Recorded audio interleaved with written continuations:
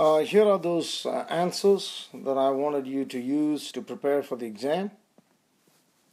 It was not given to you as a quiz, but just study these.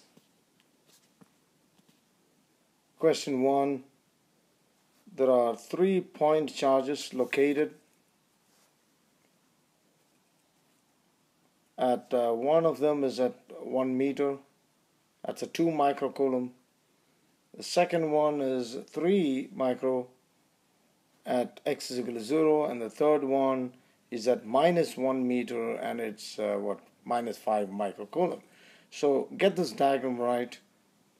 So you have 3 charges there: 2 micro, 3 micro, and 5 micro. Okay. And you're asked to find the force on the 3 microcoulomb charge. And so you are looking for the force in this one. Now, since this is a positive charge, it's going to repel this to the left. And since this is a negative charge, it's going to attract the 3 to the left. So both the forces on the 3 microcoulomb is to the left. So what we got to do is find them individually and add them. So let's find those forces. I've called them F3, 5. That means force on 3 due to 5 and force on 3 due to 2. The equation is K Q1 Q2 by R squared. That is the force on 3 due to 2. And next you have the force on 3 due to 5. Now both the distances are just 1 meters. You know that this distance is 1, this is 1. Net force is the sum of the two because of what I told you at the beginning.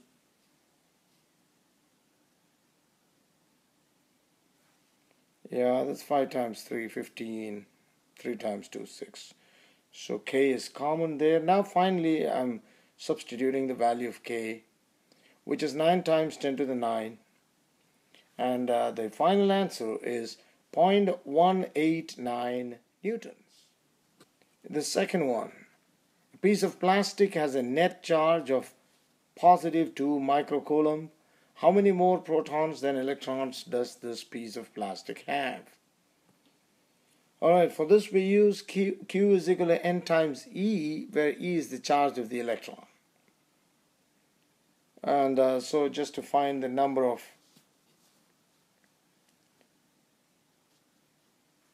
protons, because remember protons have the same charge as that of the electron. So this could be the charge of the proton. And so you get it as 1.25 times 10 to the positive 13 protons.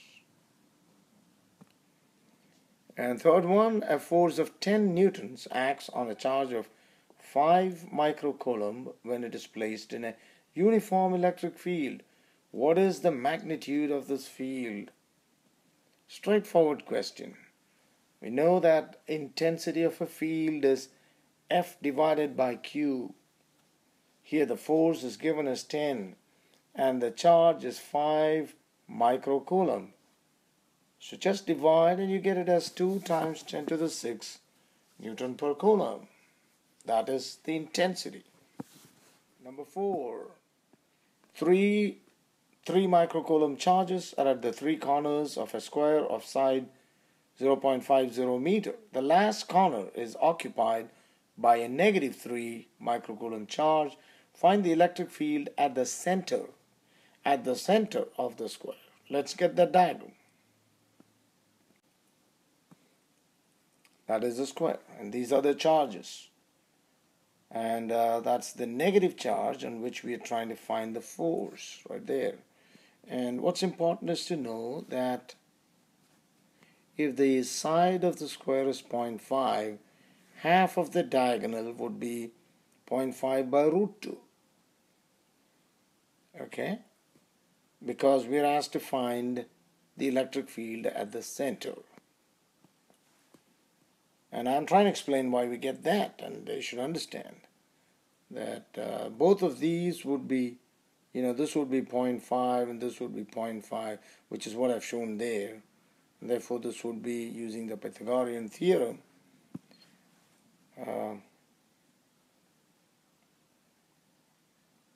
Actually, I've taken this whole thing as a right angle triangle. That's why I said half of that.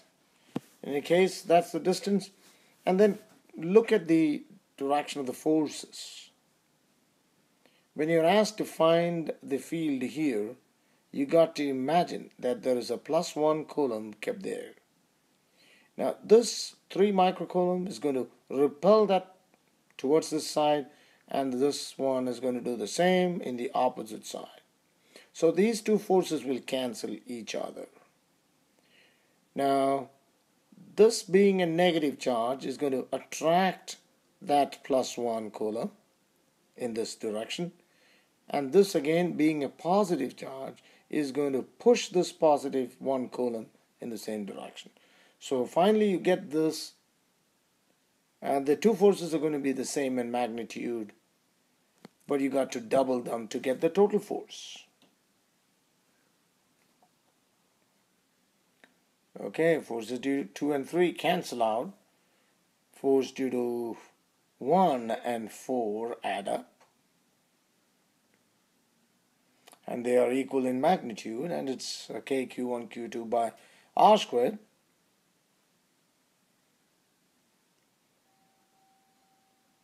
Three microcoulomb, you have okay,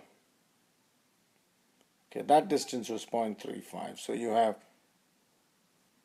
the total force as 216 times 10 to the power 3 multiplied by 2. That is 432 times 10 to the 3 newtons. And in the fifth question, you have a 5 Coulomb charge 10 meters from a small test charge. What is the magnitude of the force experienced by a 1 nano Coulomb charge placed at the location of the test charge? Now that's an easy thing. You have the force given, and force is kq1 q2 by r squared, and k is 9 times 10 to the 9.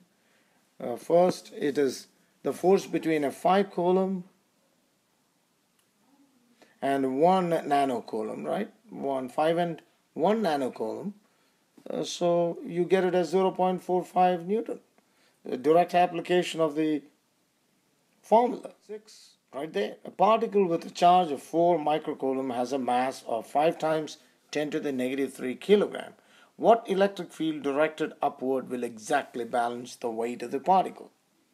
So in this case, you have the gravitational force trying to pull the particle down, that's its weight, while the electric field, which is directed upward, is trying to balance it.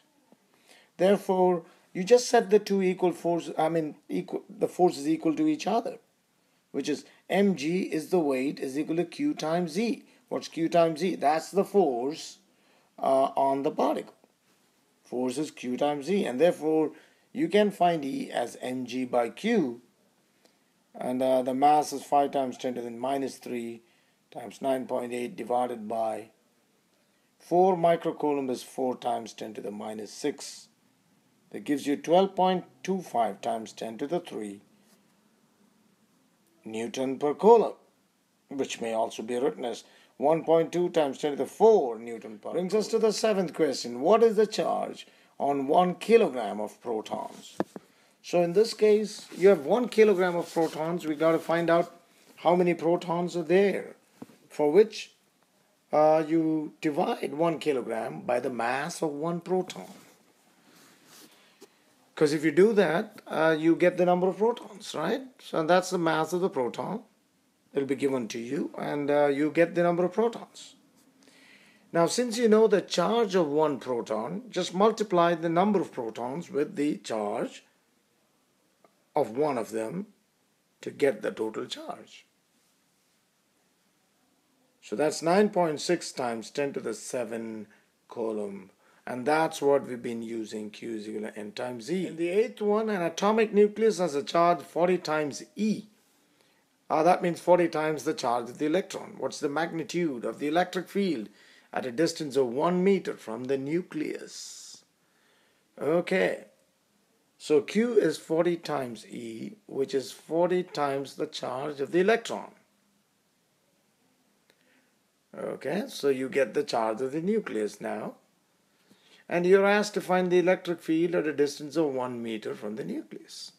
Kq by r squared. Why Kq? Because the other charge is a 1 coulomb, remember? So 64 times minus 19, which is the charge of the nucleus, divided by the distance, which is 1, square of that. And you get 5.76 times 10 to the negative 8 Newton per coulomb. You have these three charges. Is it 3? Yes, Q1, Q2, Q3. What is the direction of the net force on the 5 nanocoulomb charge? You have to carefully look at the coordinates given. One is 0.30. That means the y coordinate is 0. That means this is on the x-axis. And this is on the y-axis. This is at the origin. Therefore, when you make that diagram, you're going to get this. Okay, so one charge on the x, the other at the origin, and the third on the y-axis. It's 6 nanocoulombs minus 1 and 5. And how do you get those forces?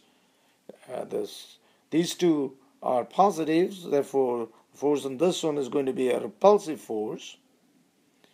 And no, this is going to be attracted by this. We're trying to find the force on the 5 nanocoulomb. So you have one force this way, the other. And in that direction, and I've named them 5, 1, 5, 6. And you know, force on 5 due to 6 and force on 5 due to 1.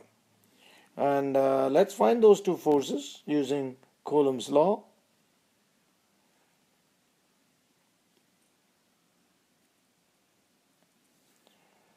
This is one of the forces, and I'm just leaving K as it is there.